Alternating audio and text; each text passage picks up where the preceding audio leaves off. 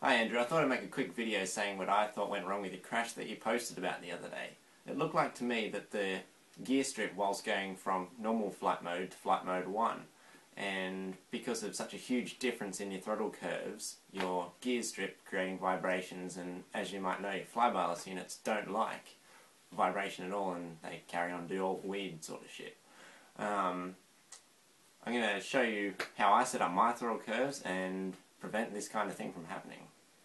Show you how to set up your throttle curves on your radio.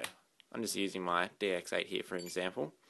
Alright, so what you do, turn it on, go into throttle curve settings, and this basically is my standard setting that I would use for most of my helicopters. So what I've got here is on the low is 0, 25% equals 65, so that's about that far.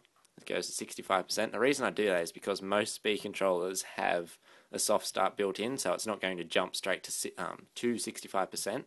Then the next one, 76, 85, and then 100. You might want to lower some of those values if you're a beginner or however you prefer to fly. Then how I do my next mode, flight mode 1, is 100% straight across.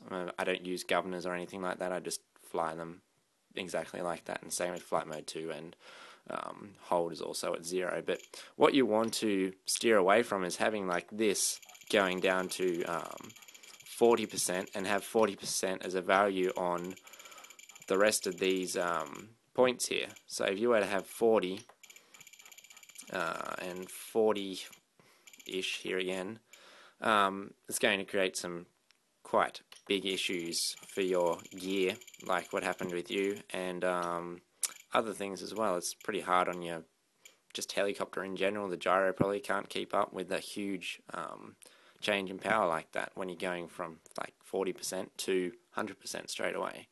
So that's why you would set up flight mode 1 as a sort of a middle range kind of thing at like a flat 75. Then flight mode 2 is like your fully sick mode, if you get what I mean. So Andrew, that's how you set up correct throttle curves on your helicopter. If anyone else would like me to make a video on how to fix things or anything like that, feel free to hit me up, send me a message, whatever. I'll put a link to my Facebook and my YouTube account, which you probably already know, in the landing gear below. So until next time, catch you later.